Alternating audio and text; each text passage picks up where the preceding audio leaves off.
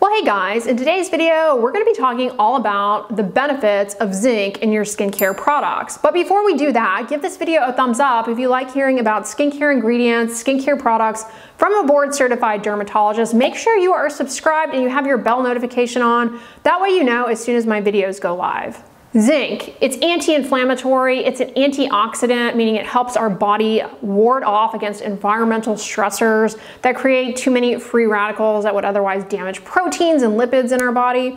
And zinc is essential for the function of a variety of enzymes throughout our body, including in our skin, things that help with repair and healing and recovery of our skin and repair of damaged collagen. You need zinc to do that. Recently, I did a video, not recently, it seems like it was recent, I'll link it down below, on the skin signs of zinc deficiency. Very eye-opening when you become zinc deficient, how critical it is, not only for your skin, but for your total body health. So definitely check that video out if you missed it. But in this video, we're just going to be diving into the benefits of putting zinc on our skin and skincare products. If you are watching me for the very first time, sunscreen is important, arguably the most important aspect of your skincare routine. Maybe you have come to realize this if you're new to skincare, but zinc is an active ingredient in mineral sunscreens.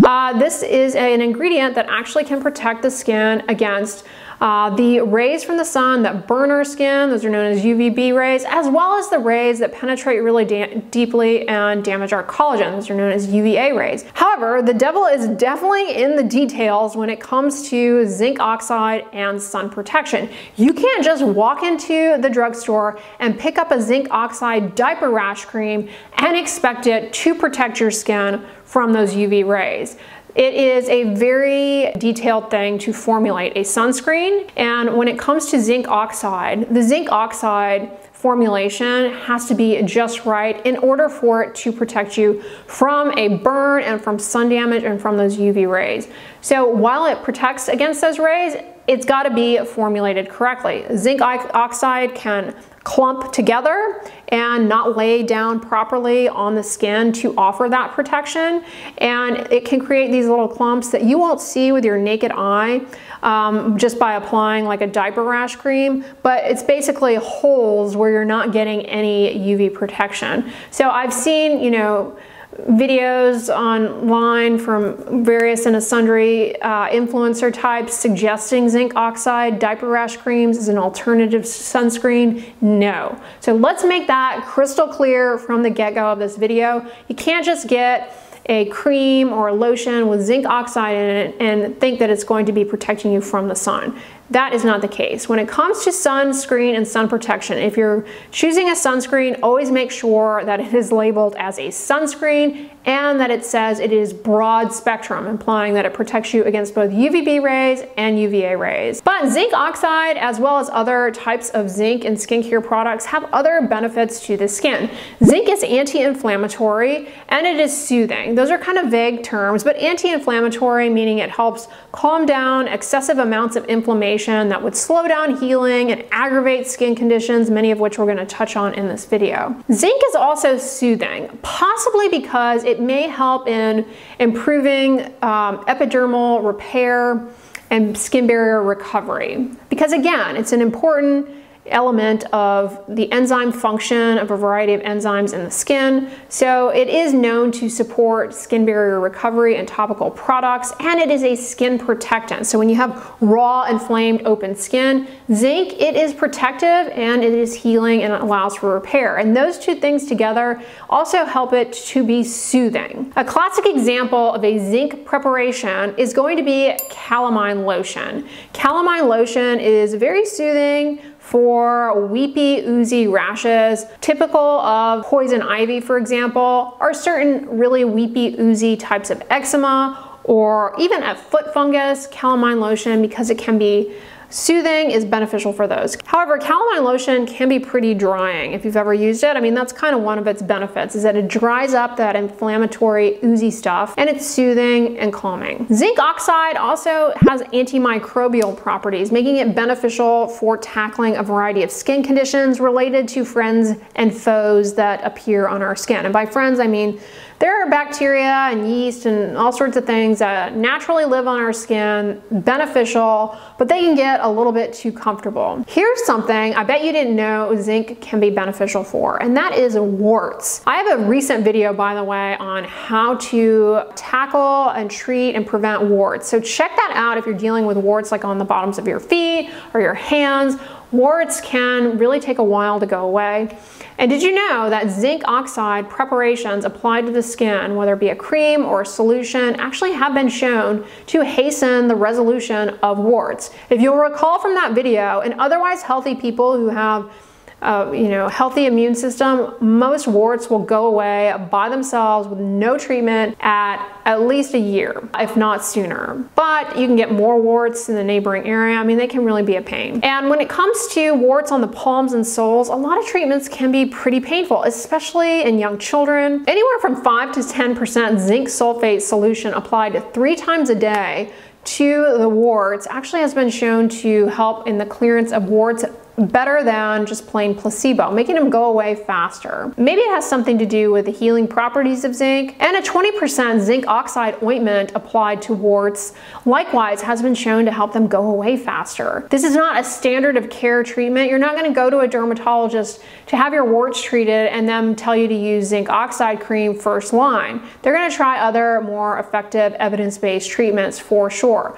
But zinc oxide cream, like a diaper rash cream applied to a wart, it's not harmful. It can help protect the skin and the neighboring skin, which if you'll recall from my wart video, one of the reasons why warts spread is they get into the virus gets in little cracks in the neighboring skin. So at the very least, it helps protect the surrounding skin from that wart virus spreading around. It's not painful, it's inexpensive, definitely worth trying if you have tried everything else out there for warts. Here's another thing that zinc has been shown to surprisingly be beneficial for, and that is decreasing the number of recurrences of herpes outbreaks. I have a video as a side note. I know I'm always plugging my videos, but I want to point them out because if you deal with these conditions and maybe you want some more information. But I do have a video on herpes cold sores. Herpes viruses, they're really, really common.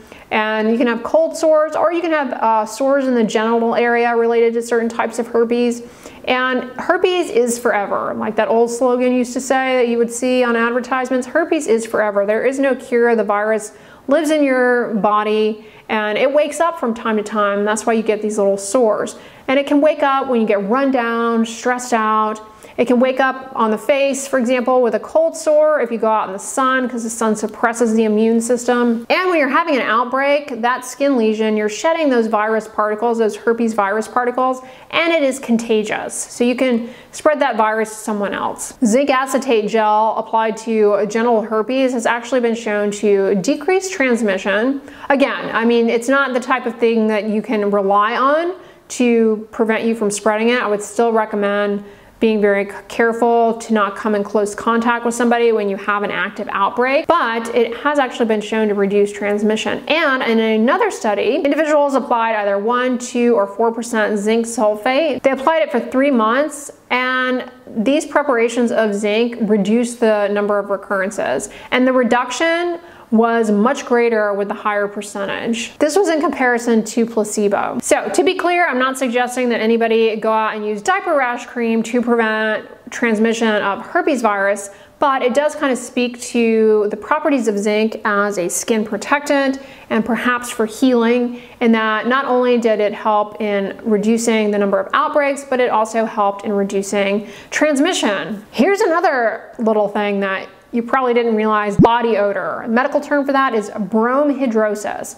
Now I've got a video, again, here I go, plugging my videos. I've got a video on the best drugstore products for body odor. Most of body odor is going to be related to the breakdown of sweat by the bacteria that naturally live on our skin. The treatment for body odor is going to be an antiperspirant to reduce sweat, and or some type of topical antimicrobial to reduce the burden of bacteria that break down that sweat and lead to body odor.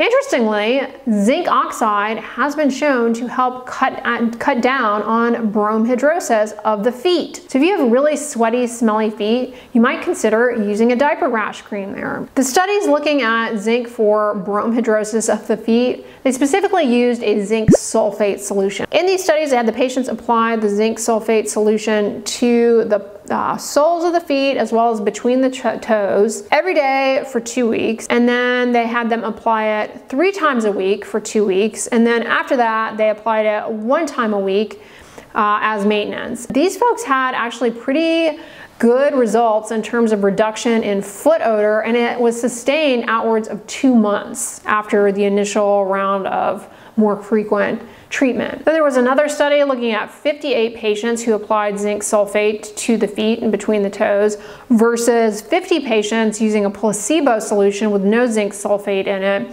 70% of those using the zinc sulfate solution had complete clearance of their foot odor versus only 2% of those using the placebo control. So suggests again that zinc sulfate at least may be helpful for really smelly feet. This might be related to perhaps reducing the burden of bacteria on the feet in this case, or even under the arms. You can imagine it might be beneficial that break down sweat and lead to strong odors. Here's another skin condition that can benefit from a little topical zinc, and that is tinea versicolor. I have a video on this too. This is a fungal infection that's really common actually in tropical environments. It's worsened by sweat left on the skin. It's basically due to an inflammatory response to kind of overgrowth of a little yeast that naturally lives on everyone's skin called Malassezia.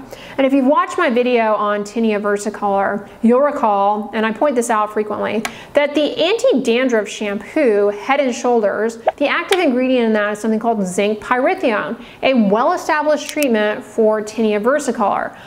You just lather that shampoo to the rash and let it sit on the skin for a few minutes and then rinse it off. This ingredient, the zinc pyrithione, it's anti-inflammatory and it's cytotoxic, meaning deadly, to that little yeast. That's zinc pyrithione, but 15% zinc sulfate solution applied for 3 weeks actually resulted in complete clearance of the tinea versicolor. This was after 3 weeks of daily application. What about acne? Is zinc the secret to acne? There's always been some interest in zinc supplementation for acne. I've got a video talking all about this, like is it really a good idea to supplement with zinc if you have acne? And the origins of this come from the fact that a study was done in which acne patients, it was discovered, tend to have lower serum zinc levels. So there's been some interest in zinc supplements for acne with mixed results. Some showing benefit, others not so much.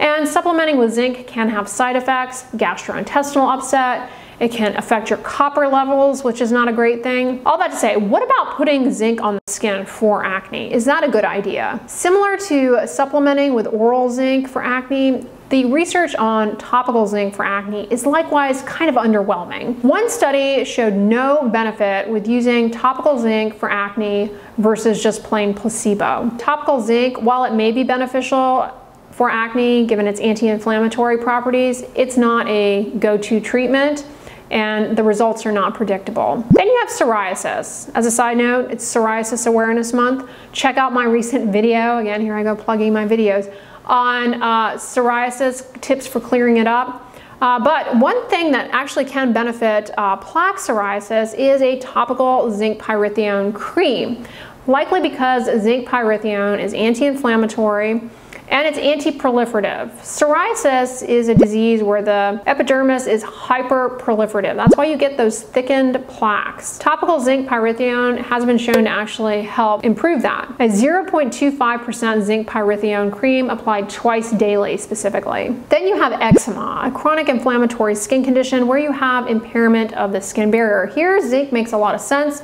It supports epidermal barrier recovery, which is really a problem for people who have eczema.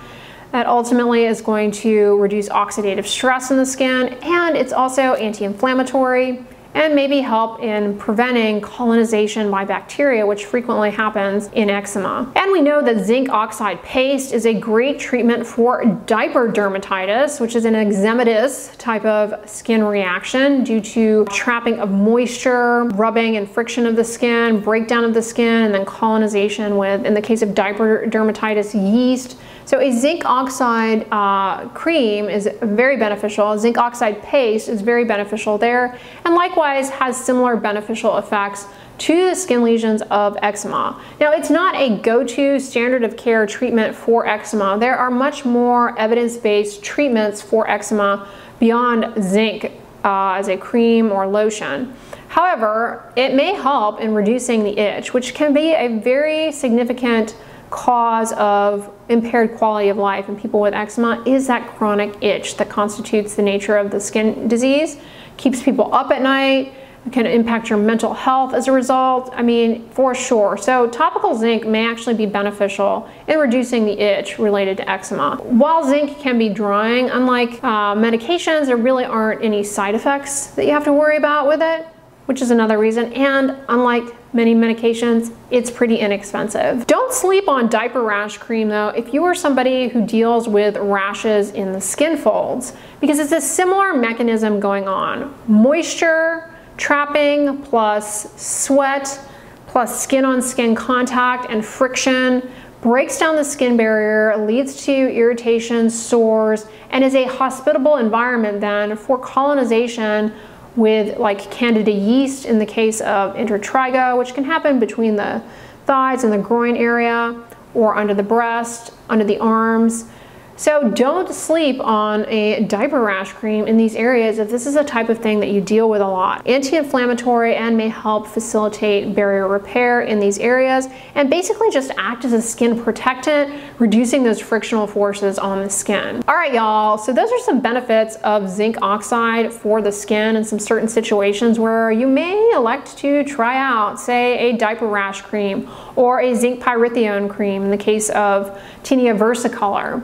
Check out some of my other videos as they relate to these topics, but I hope this was beneficial and you guys enjoyed it. Now on the end slate, I'm going to post my video all about oral zinc, so check that one out if you missed it. But if you liked this video, give it a thumbs up, share it with your friends, and as always, don't forget, sunscreen and subscribe. I'll talk to you guys tomorrow. Bye.